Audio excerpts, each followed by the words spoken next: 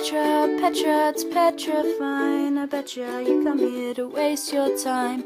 Petra, Petra, come think of this line. So welcome to Petrifying. Hi there, it's Friday, and it's time to find out what the fuss is all about this week. So, my brother just told me a little bit of stupid news that's not celebrity or internet related, but it's just hilarious. Apparently a plane was going at over 60 kilometers an hour, and a speed camera picked it up and booked it. But it was a plane. So that's just stupid, speed camera. What you doing? You're doing your job wrong because it was a plane. Stupid.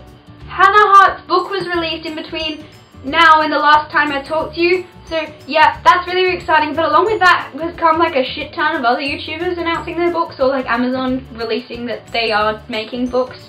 And so that's really cool. You right there, cat? You right? Hello. Come sit. Here we go. Petra, friend. Okay, bye. There's The Pointless Book, started by Alfie Days, finished by you. Connor Friend, who's apparently having a book.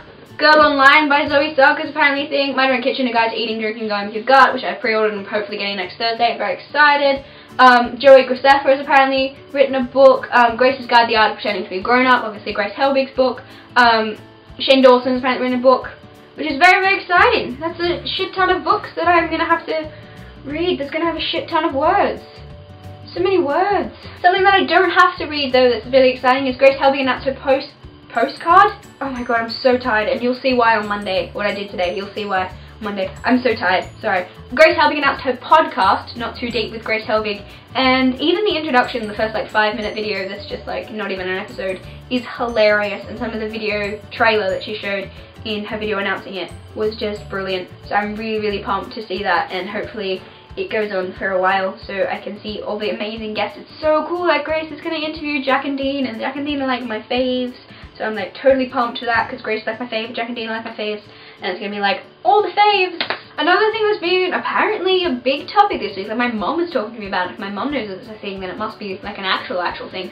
Miley Cyrus noticed a fan in the audience at her concert that looked a lot like her, and she said, "You look better than I do." And in that, she then went and, holy shit, my cat just opened my door. Ben? Yeah. Okay, cool. I was just flipping my shit. Whoa. So then Miley Cyrus' security then talked to this said fan, and now she's like hired to make public appearances for Miley, and she's getting paid like a buttload of money. What?